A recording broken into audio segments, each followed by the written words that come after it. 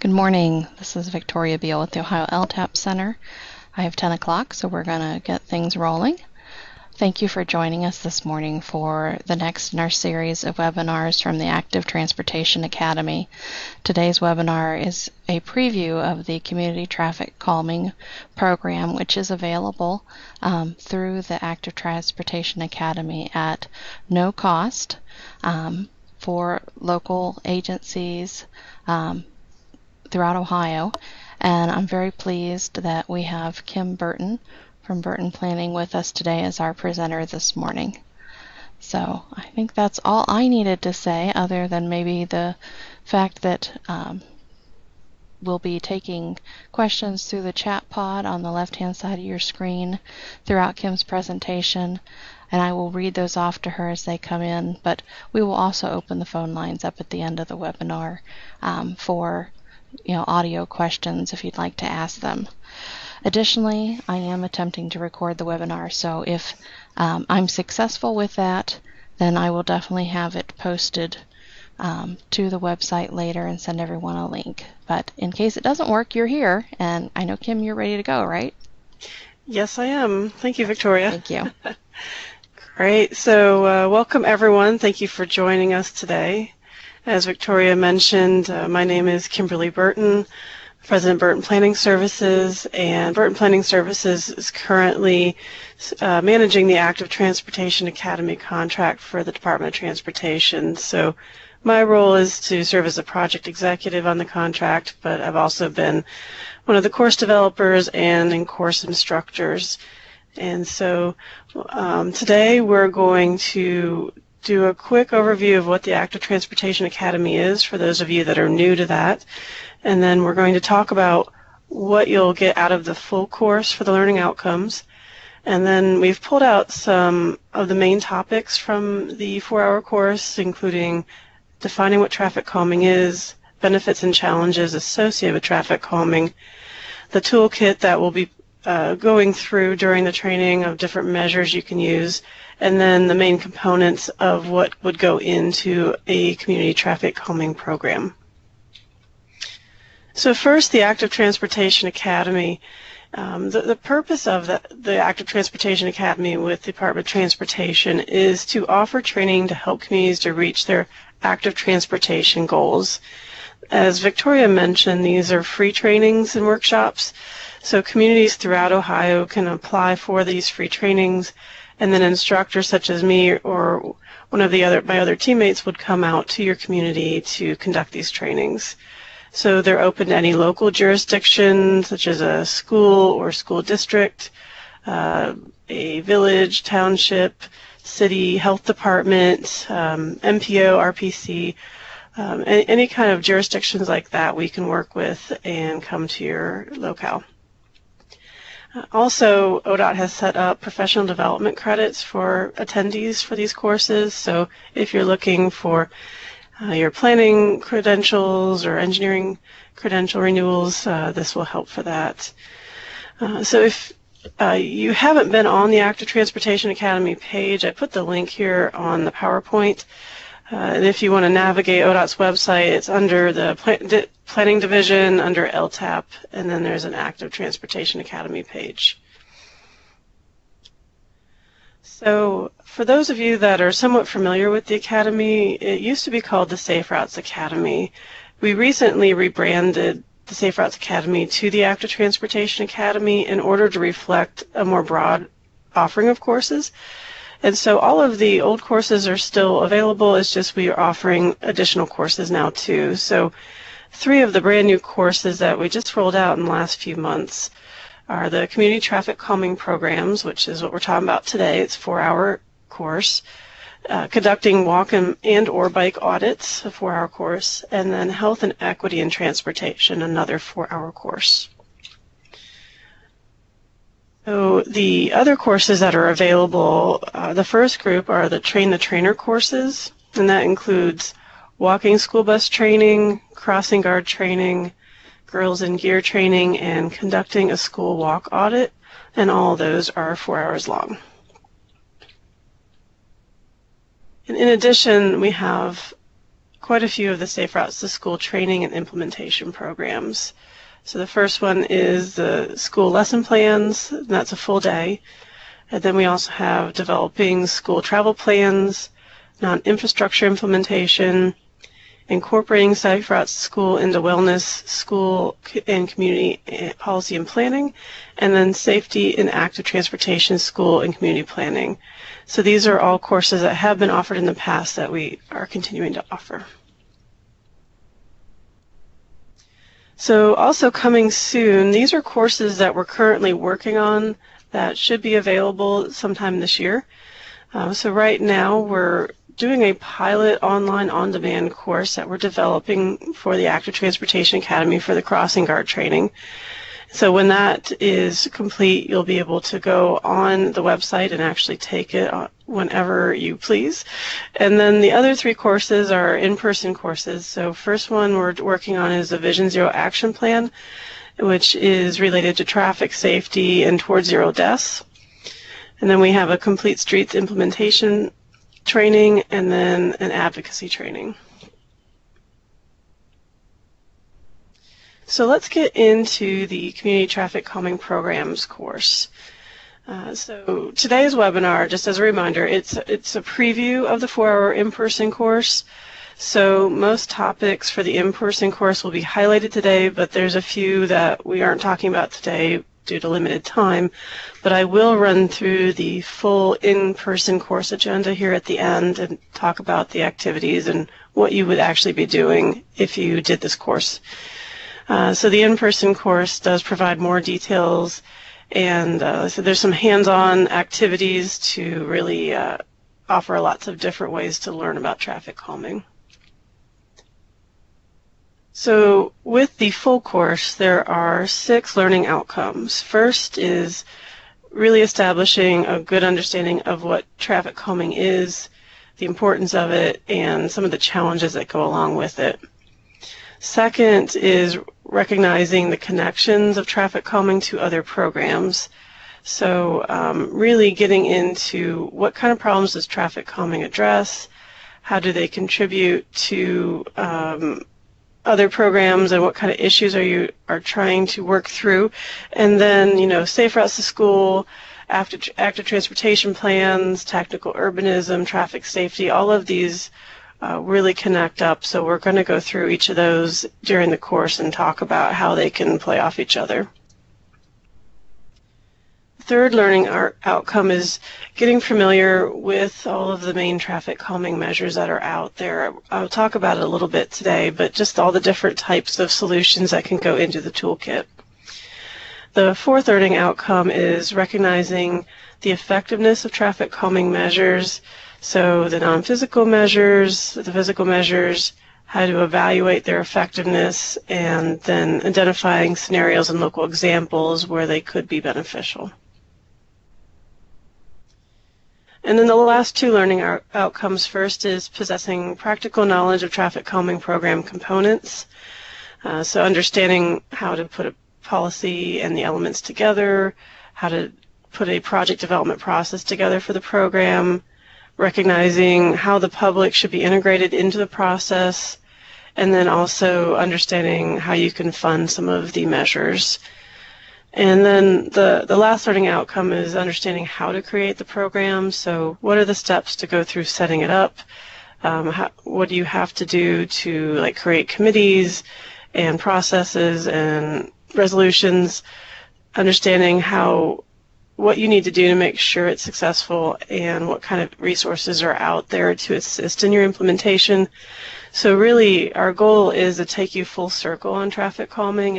We're going to start at the basics and introduce you to the fundamentals, and we'll take you all the way through the end on how step by step you can actually set this up in your community. So getting into some of the highlighted topics in the course, we're going to first start with what is traffic calming.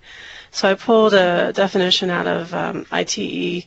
So traffic calming involves changes in street alignment, installation of barriers, and other physical measures to reduce traffic speeds and or cut through volumes in the interest of street safety, livability, and other public purposes. So what's interesting is this really focuses only on the physical measures, but it's a good start to a definition of what traffic calming is.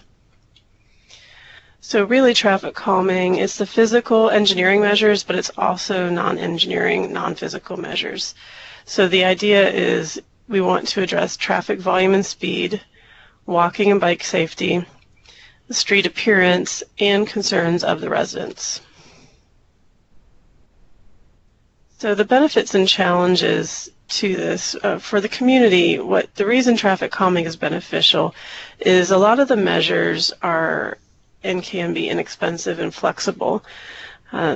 Traffic calming also reduces collision frequency and severity. It reduces cut-through traffic. It can be paired with aesthetic improvements and streetscapes that you're already working on. It improves the quality of life, and it can encourage placemaking and revitalization related to economic development. Some challenges include still, even though some of the measures are inexpensive, you still have to find funding to pay for them. And then often there's some conflict between balancing the needs and desires of a neighborhood versus motorists that are trying to drive through the neighborhoods. And specifically related to active transportation benefits for traffic calming includes making streets safer and more comfortable for pedestrians and bicyclists. Because vehicle speeds and volumes really are directly related to injury and fatality rates, especially in pedestrians and bicyclists. And vehicle speeds and volumes are inversely related to pedestrian and bicyclist comfort. Some of the challenges related to active transportation, some of the measures can result in possible barriers or impediments to active transportation facilities and users, such as putting in speed bumps or closing roads. So traffic calming measures need to be selected so that the implementation can be designed appropriately to accommodate and or promote active transportation, such as if you're putting in speed bumps, build in gaps that bicycle tires can fit through, or if you're closing a road, still maintain an access for pedestrians and cyclists.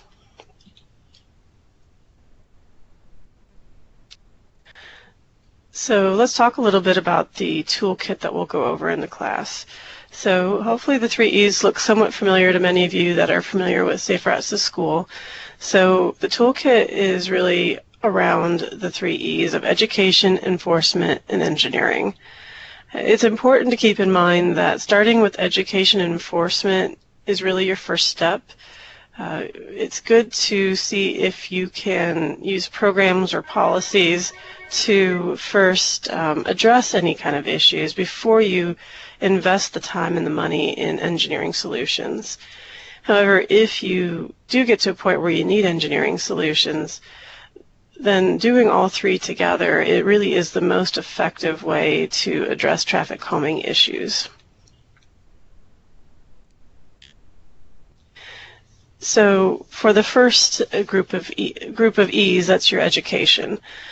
So getting neighbors involved is critical to getting traffic calming programs up and running and to addressing some issues up front. So discussing traffic issues with your neighbors, walking and biking and driving and parking habits in your neighborhood, and then also modeling and teaching safe walking and biking habits and approaches for people in your neighborhood, and then also just understanding what the law is, where and how should people be walking and biking.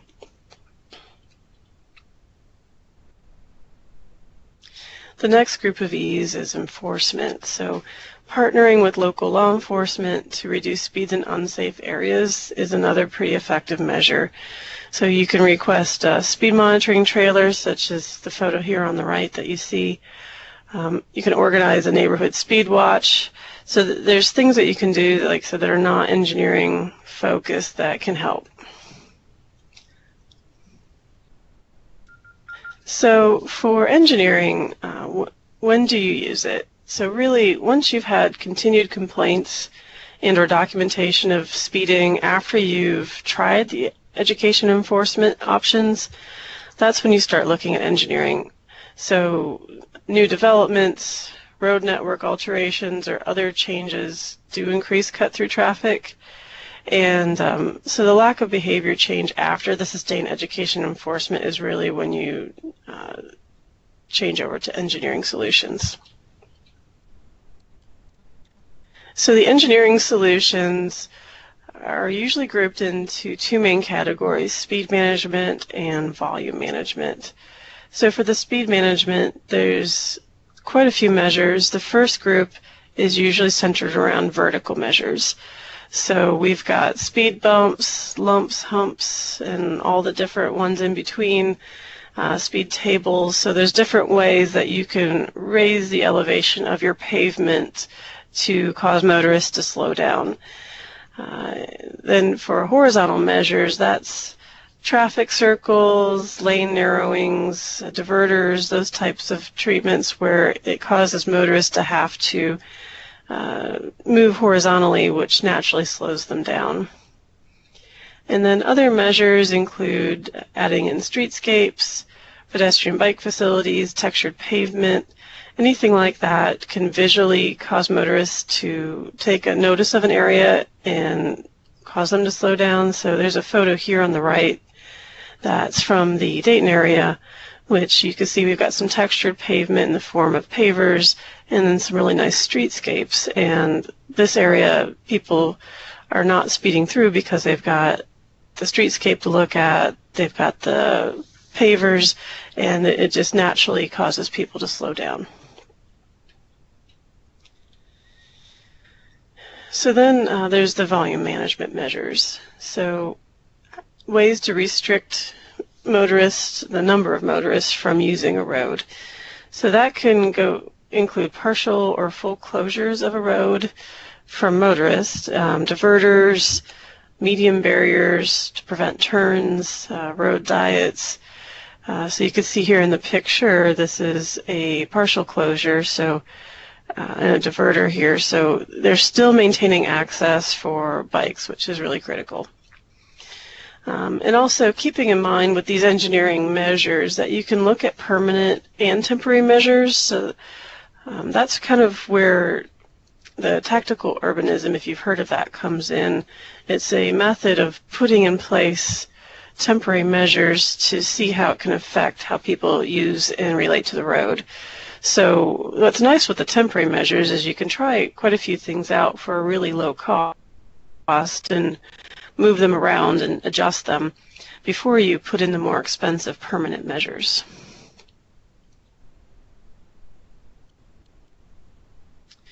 So let's talk about what goes into the program. The major components include project initiation, project development, project approval, project implementation, and project evaluation.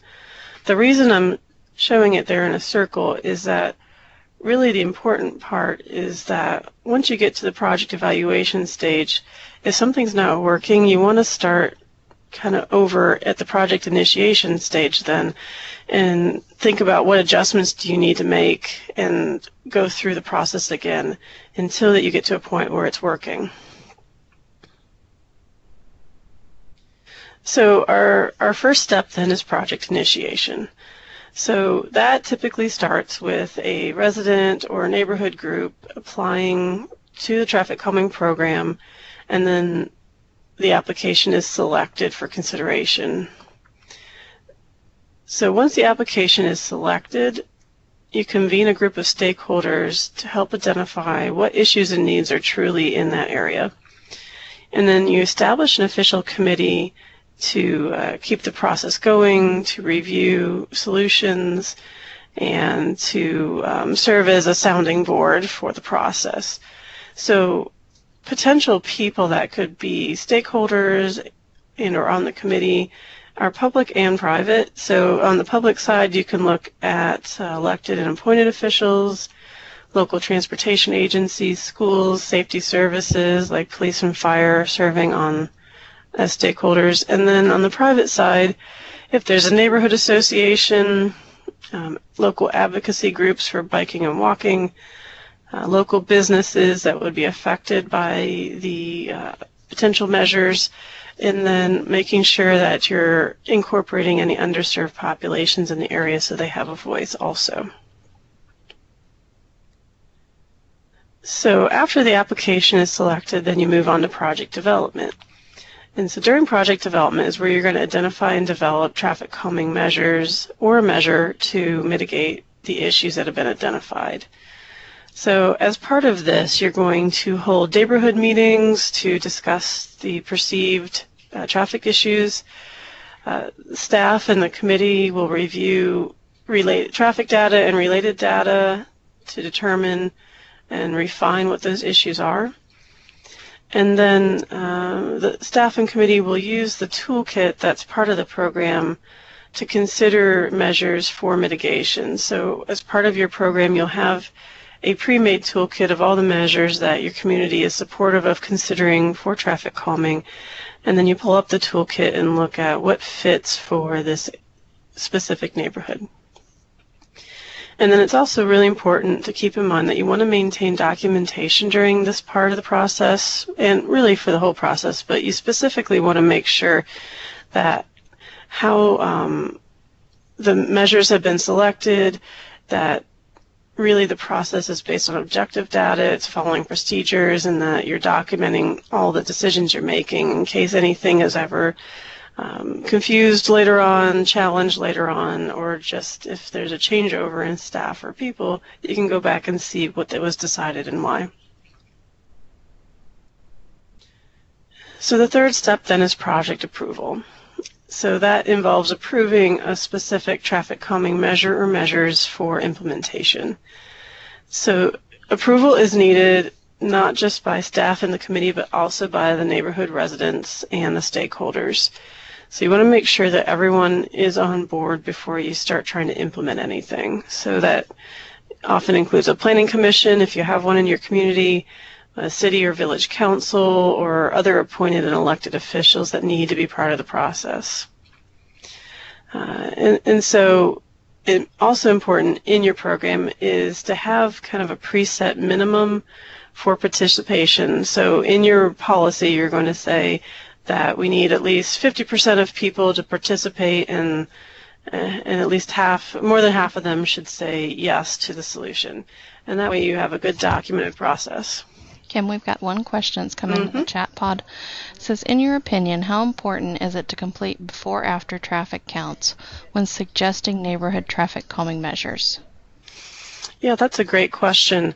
We'll talk a little bit about that here toward the end, but the more that you can document, especially if you're doing a volume related measure, the more you can document how effective it is, the more successful you'll be convincing neighbors of it, and also for future projects.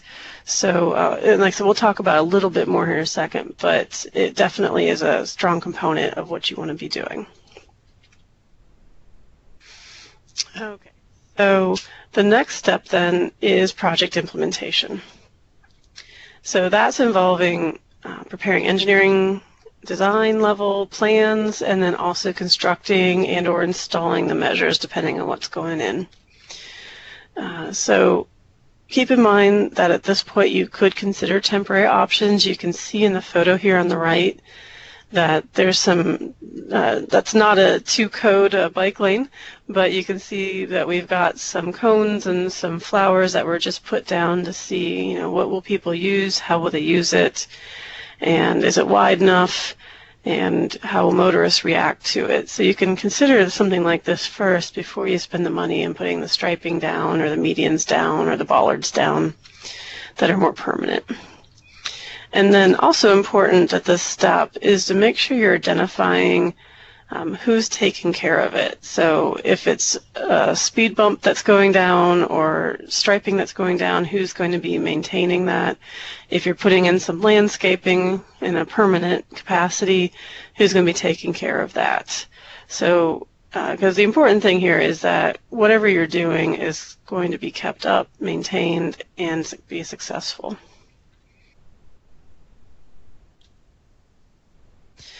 So the fifth step then is project evaluation. So in this step, it's not really a required step, but it's something that I think is very important that you incorporate if at all possible, where you're including this post-implementation evaluation to see how effective it is that you've installed or built. And so this is really where our traffic counts come in. And so typically, when you're assessing how successful a implemented measure is, speed and volume counts are the primary metrics that are used in these assessments. So the other thing that's good with evaluation, other than just showing whether it's successful or not, is it gives you that chance to refine what you've implemented. And so you could either take something out, relocate it, tweak it, redesign it, if you're showing at this point that maybe after conducting the pre and post traffic counts that your volumes really aren't being reduced the way you need them to be. Or if you have put in bike lanes and maybe they're just too narrow, you can find out whether people are using them. Or if people are just still speeding because the traffic bumps maybe aren't tall enough to deter people to slow down. Kim, we have one more questions come in. What are the legal implications for placing temporary calming measures within the roadway right-of-way? That's a great question. I think if you're familiar with tactical urbanism, very often that happens outside of governmental agencies, and neighbors go out and just put landscaped trees in the road, whether it's legal or not, so they can kind of make a point of what needs to be done.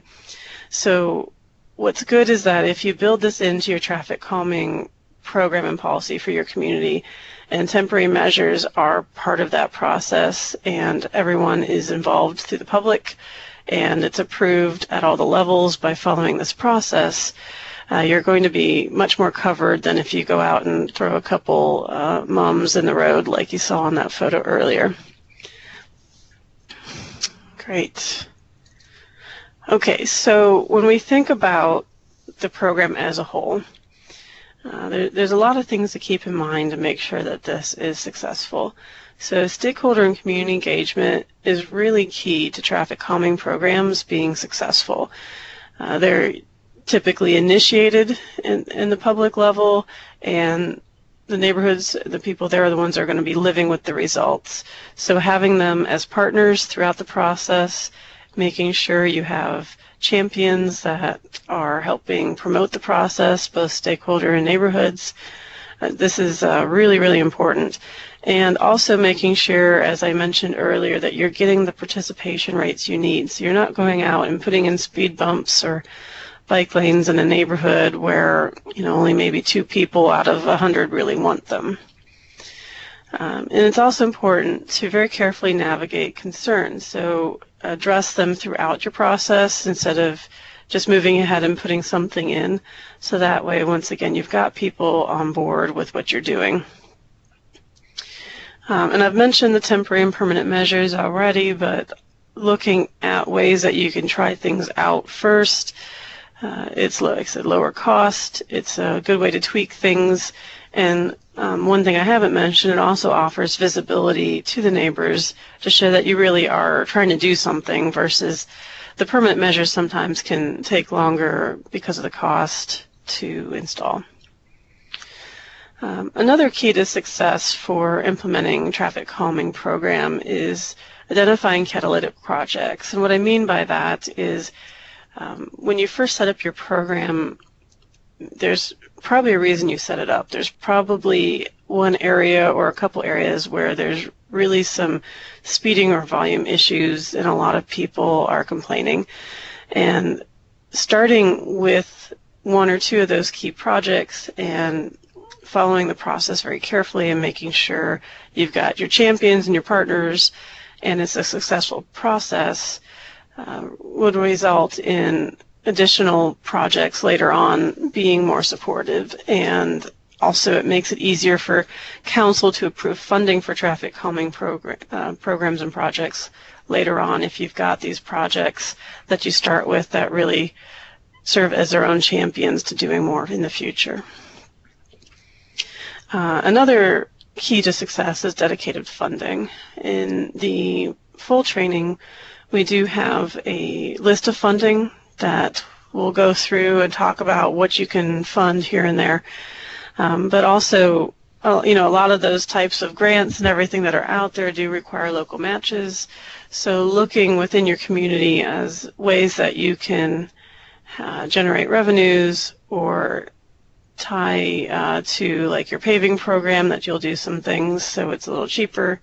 And also, once again, back to the temporary measures, you can purchase some things that you can reuse, like some removable speed bumps. You can put in temporary speed bumps to try them out and then reuse them in another project later on.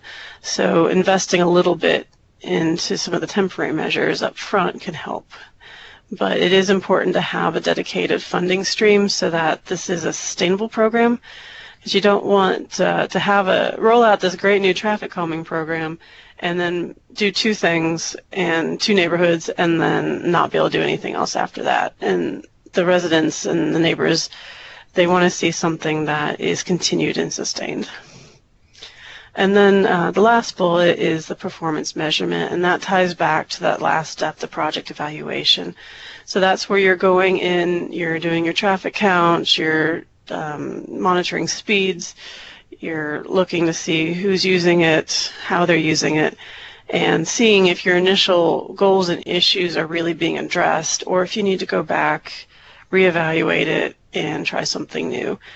The more that you can document what you're measuring, how it's measured, and then what the results are, the more that you can demonstrate through a transparent process to constituents and neighbors that these things are effective and they are helping, and that their money is being well spent ultimately.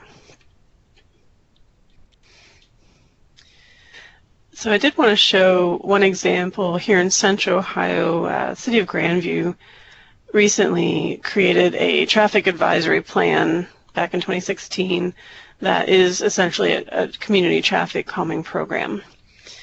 And this was a really nice plan because it takes a really proactive approach. It addresses near-term issues, but it also sets protocol for managing future issues. And it's got a really nice section on best practices for traffic mitigation and management in it. Here on the slide, I put a link that takes you straight to that document if you are interested in looking at it, the full document. And so within the plan, it has kind of 5 major components. First is just, wayfinding how to use the plan. And that's kind of a nice way to introduce this, especially for neighbors and residents that maybe aren't used to looking at traffic and traffic calming like some planners and engineers. So the other 4 groups, the first one is the roadway network chapter, and that goes through establishing the existing conditions and making sure that what is out there is documented properly, accurately, and in the right amount of detail so that the issues are quantifiable and able to be addressed more effectively that way. The next chapter is their toolkit. So that's their best practices. That's them going through all the different traffic calming measures that are out there and having a big list of preferred measures that the community and the elected and appointed leaders support using in their community. And so that's really effective because it puts everything all in one place and you can kind of look through it and say this might work here, or I'd like to try that. The next chapter is the process chapter, and I'll show you that here a little bit more here in a second, but it goes through all of the steps in a pretty easy to understand format and in a flowchart format so that really anyone can step into this plan and read it and understand what they need to do. And this plan also, another reason we like it is they did put in evaluation criteria, and so they've got that performance measurement built in, and they do feel it's important to find out what the effects of the implementation of the measures are, documentation-wise, and also in case anything needs to be adjusted. So in the application process, like I said, it's got this really easy to follow flowchart, and their time frame from start to finish is about a year with this flowchart. And so you can see here on the right, for the first step of the process initiation, they've got a flowchart with, first you start with your request, there's supporting documentation referred to in appendix, and then they've got interaction with the residents, determining eligibility, a simple yes/no, and then if it's a no, they do still consider, whether or not education enforcement or more traditional approaches can be used. So they don't just necessarily throw an application out, but they at least give everything a consideration. And then if it gets a yes, then they move on to the community meetings, defining the problems and goals. And then at that point, they decide if they want to move forward. And so, like I said, this initiation step is in this nice flowchart. And there's more guidance on the left side of the screen explaining it, and then also more documentation in the appendix. So the second step then is their plan development. It takes about 3 to 6 months. And that's when you're getting your existing conditions, your data, you're analyzing it, and then you're going through that pre-approved toolkit of measures to find out what might work here, what do we like, and then are there any temporary measures that could be considered to test out. And then they move on to the public engagement with community workshop to get everyone's input to screen and refine options. And then they can, from that, develop a recommendation. And then you can see off on the side there that they have additional stakeholders from safety services, transit providers, advocacy groups for bike ped, weighing in at this step. Planning Commission has to review it, and then if there's consensus, then they finalize a plan and they move on. If not, they don't just throw it out, but they actually go back and revise it and address whatever issues came up. So then on to the third step, the design and approvals can take 7 to 12 months. So once the project is prioritized and they start looking for funding. So you can see here, one thing I like is that they've got yes, but they also have, maybe there's testing for temporary measures, and that's where you've got your lower cost options. So maybe they could try some lower cost options before they have funding to do the higher cost permanent options, and that also is better for refinement later on. And so once they have at least a little funding for temporary, they try something. If they don't, they put it on hold. And then once they have the full funding, they go through permits, approvals, as the question earlier asked, making sure everything is legal and approved properly. And then the last step then is installation and then evaluation. So that can take a little while, but basically at the end of that year, there should be something in place to utilize, to evaluate. So that's where we're integrating possible temporary measures and installing them, or the permanent measures. And either way, we're collecting data and monitoring it and modifying it if needed. And then additional public engagement as needed. And then if everyone hates it, then they will look at removing it or modifying it if they don't totally hate it. And then once again, as I mentioned before, making sure that whatever is implemented is regularly maintained is really important. Okay, so just some wrap-up items then. This is what the full course looks like. And so some of this will look familiar with what we talked about today, but there's also some other things built into it. So there's really 3 main steps along the way in this 4-hour class. You start in the classroom, then you go out in the field and do an exercise, and then you finish in the classroom. So to start, first there's introductions, we go through the learning outcomes, define traffic calming, go through the benefits, challenges, connections to other programs, and review the toolkit. And so we have some nice activities built into here where we put scenarios before you and you can try different solutions on a map of what could help with the scenarios. We have some nice printed out maps where we actually do try some roads and some little small model cars to just see what works and what slows things down appropriately. Then we go out in the field. We will work with your community to identify something nearby that you feel might be appropriate for this topic. Like if you think there's a really high speed or high volume road that could use some traffic calming right nearby, we can go out and check it out, document it, and come back and actually discuss solutions during the class to really immediately apply what we're learning. Kim, talking about solutions, we had another question come in. It says, how do you incorporate snow removal activity and equipment into design? Any examples? That's a great question. A lot of times traffic calming and snow removal do not see eye to eye, as many of you know. So traffic bumps and snow removal can be challenging, and it's something where that's why it's really important to make sure you've got your emergency services and public service involved in the process, because there's ways to incorporate traffic calming that will not make your snow removal folks as angry with you. So it's something where, like with speed bumps, you could maybe put removable ones in that could be taken out during snow emergencies, or things that can be plowed around, that kind of thing. So I think, was that the main part of the question, Victoria? It was, and I realize okay. This is just an overview, so I'm Yes. sure that's something you can go into more in the actual course if they were to schedule it.